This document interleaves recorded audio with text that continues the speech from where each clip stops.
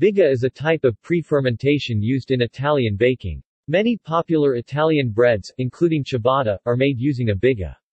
Using a biga adds complexity to the bread's flavor and is often used in breads that need a light, open texture with holes.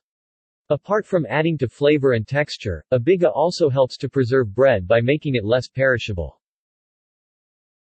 Biga techniques were developed after the advent of baker's yeast as bakers in Italy moved away from the use of sourdough and needed to recover some of the flavor that was given up in this move.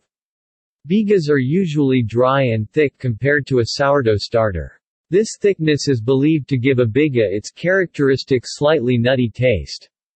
Biga is usually made fresh every day, using a small amount of baker's yeast in a thick dough, which varies from 45 to 60% hydration as a baker's percentage, and is allowed to ferment from 12 to 16 hours to fully develop its flavor.